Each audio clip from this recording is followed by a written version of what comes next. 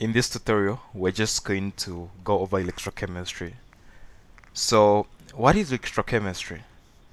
So, under electrochemistry, we basically get to study conversions between electrical energy to chemical energy and vice versa. Okay, so this is what we are interested in. And you're going to realize that under electrochemistry, basically, it is very useful in our day-to-day lives. This is something that we are working with. Even for you to be able to watch this video, electrochemistry is somehow involved. Okay, now let's first of all review a flashlight. So how basically do we get to produce light? How does it produce light? So of course it's right there being produced, but then remember that you're using a cell or a battery. Okay, there may be a battery or a cell in there. So now what you need to understand is the battery of a cell stores energy in terms of chemical energy, and then for light to be produced, there's supposed to be conversions from the chemical to electrical. So electrical is one that is going to cause the flashlight to be on. So there's that conversion from chemical to electrical energy. Not only that, you can think about a smartphone as well. For you to be able to perform a variety of functions on your cell phone, there's a conversion from chemical to electrical energy, because electrical energy is one that makes it possible for the phone to work, for the phone to turn on. But the battery that is charged stores energy in terms of chemical. That is the way it is stored. Think about a calculator as well. Calculator as well, there's need of conversions from chemical energy to electrical energy for it to be on. And also a vehicle, there is also a need of conversions from a chemical energy in a battery for it to basically go to electrical and then turn on the vehicle. So electrochemistry is a very practical topic that we're going to work with. And then, so in summary, we are saying electrochemistry studies the conversions, interconversions of energy between electrical and chemical energy. Okay, so we've talked about the real life applications, and we've therefore seen that it is very, very important for us to understand what basically gets to happen. Okay, so we have what we call electrochemical reactions under electrochemistry. So we can define an electrochemical reaction to be any reaction that involves the transfer of electrons. Okay, so it will involve transfer of electrons from one reactant to the other. So take an assumption to say, in a case where you have A reacting with B, and then to give you C and D. Okay, so where you have electrons being transferred from A to B, that is what we're calling an electrochemical reaction. So you notice that you talked about an electrochemical reaction to be a redox reaction, so which involves oxidation and what? Reduction. Okay, so what is reduction? We can define reduction to be the gain of electrons.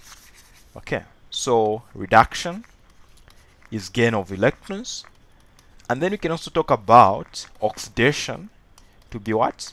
Loss of electrons. So when you have two reactants, A and B, and then A is losing electrons to B, we can say A is undergoing oxidation, and the B that is gaining the electrons is undergoing what? Reduction. So these are called half reactions.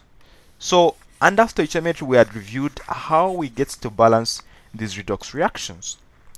So under the study of electrochemistry, like we've said, it involves this interconversions between chemical and electrical. We're going to have a cell that converts our energy from chemical to electrical, which is a common one. Okay, so this is a galvanic cell. We call that a galvanic cell. And then we also have another cell that will involve conversions from electrical to chemical energy as well. Okay, so these are the two cells that we're going to be talking about. All right. So now one thing that we need to understand is that, let me give you an example first of all. Okay, so now let's first of all review this concept where we have our reactant there. We have two reactants, and then this is what they're giving us here. So under the study of electrochemistry, it's very, very important that you're able to balance this chemical equation. Okay, so first of all, we need to understand, let's try to identify the cell, the half cell or the half reaction, that is basically reduction and oxidation.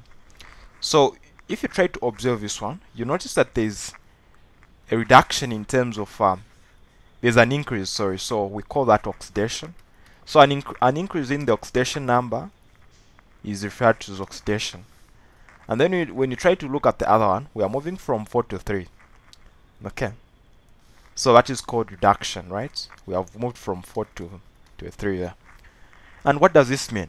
So this tells us to say that when you're moving from 4 to 3, it implies that we had gained a single electron, so which gives us positive 4 minus 1, giving us a 3 on the other side.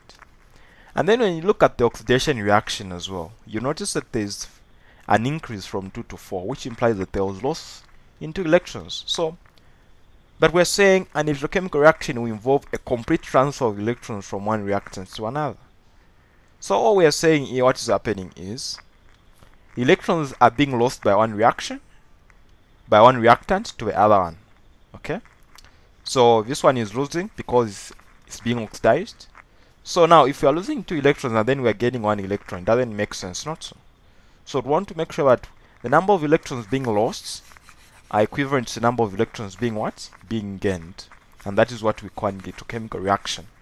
So basically what gets to happen is we need to know how we get to balance that. Let me just show it again.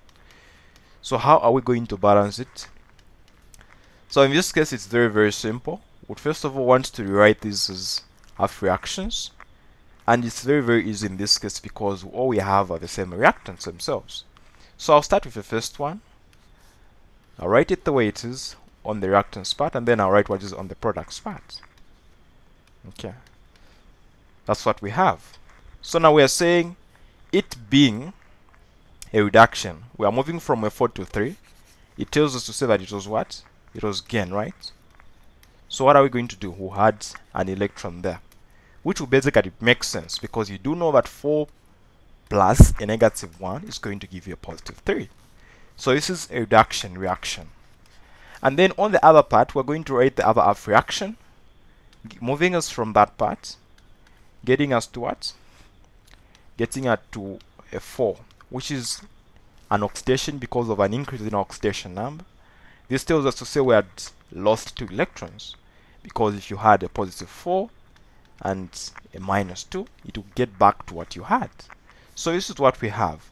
Now we need to make sure that the number of electrons being lost is equivalent to the number of electrons being gained. So what are we supposed to do? The number of electrons, according to the reaction that we've written, the number of electrons that are being gained is single electron. The number of electrons being lost are 2. So we need to make sure they are balanced. The easiest way we can do is multiply the other reaction by 2, everything by 2, and then multiply the other one by the 1. So I'm just getting these coefficients from the electrons. Okay, so we have 2 there, we have 2, we have 2, and then we'll have 1. Everything else in the second half reaction will not change. So basically what you're going to have as a balanced chemical equation is something that is going to come out this way. So we'll have a 2 there, and then we'll have a 2 there. So you've balanced the redox reaction or the electrochemical reaction. Very, very important. If you're not very sure on how you get to go about that, make sure you check out the video that I worked on that involves a lot of practice questions on how you get to balance redox reactions. Okay, so now that we know what electrochemistry is all about, it's very, very important that we get to understand that we have what we call a galvanic cell, which we've said is very useful because it involves the conversions of chemical energy to what? To electrical energy, right? Okay. So now, it is going to base the concept on the aspect of the redox reaction, right? So we have an oxidation and reduction reaction in a redox reaction or in an electrochemical reaction. So the setup that we can have is where you have viscous. Okay, let's say you have a solution now. You get to add your reactants, one being oxidized and the other one being what? Being reduced. So since we've said these reactants are going to involve the transfer of electrons from one to the other, so when you put them in a single solution, there's going to be a direct transmission or movement of electrons from one reactant to the other, and in such a case no useful work is going to be performed. So the setup of a galvanic cell comes out differently in a way that you're going to have one side and then the other side, where you would now put these two reactants in two different solutions, and then you get to connect them. So this is the way you're going to connect them using a wire. So we have a wire connecting our two reactions, right? That's what we have. And what basically is going to happen is, these are called electrodes. They are solids. They are called electrodes, and that's a wire. So we now have a movement of the electrons from a side where there is oxidation. Of course, we've emphasized to say oxidation basically involves loss, right? So when we have oxidation on the left part, we expect that electrons are supposed to go to the other side, which is what? Where reduction is occurring. Okay, very important to note that. And then, what we need to expect is the oxidation part, we call this the anode. And then where reduction occurs, we call it what? The cathode. So this is a basic setup of a galvanic cell. Electrons will move from the anode to the cathode. Okay. But then you realize that if electrons are moving from one side to the other side, or what is on the oxidation part is going to be positive, the other side is going to be negative, and there will be no movement of electrons. Why? Because all the electrons are going to be used up on the left part. So what happens? How do we get to solve that problem? Because if you want continuous flow or sustainability of flow of current there, we would want to first of all have a balance the charges on both the anode and the cathode, and that's why we bring in the aspect of what we call a third bridge. Okay, so you have a third bridge, or you can have what we call a porous disc, which may be something connecting like this. Direct the containers, and it's a permeable membrane that separates it, and then you can put what we call an electrolyte in both the third bridge or the porous disc. So you can only work with one at a time. So that will be able to help you balance the charges in the two solutions, and allowing continuous flow of electrons from the left to the right. And that's why this, if you get given a question in a case where they gets to put a bulb in between, they'll put a bulb in between. Okay, they'll put a bulb there, and then they'll ask, you'll explain, they may put a situation where they say the bulb was on for a short period of time and then it had gone off. Explain what had happened. So electrons basically will be depleted on one side. Okay, so electrons will stop flowing from the anode to the cathode because there is no balance of charges in the solutions. Yeah, so that's why if you bring in a third bridge, it will not go off and it will continuously be on. Okay, so this is the setup of a galvanic cell that we're talking about. So we've seen the flow of electrons, and that is our third bridge. So in a third bridge, as the name entails, we usually put a third there. Okay, an electrolyte. So that's what you have there. So this is a simple setup of a galvanic cell.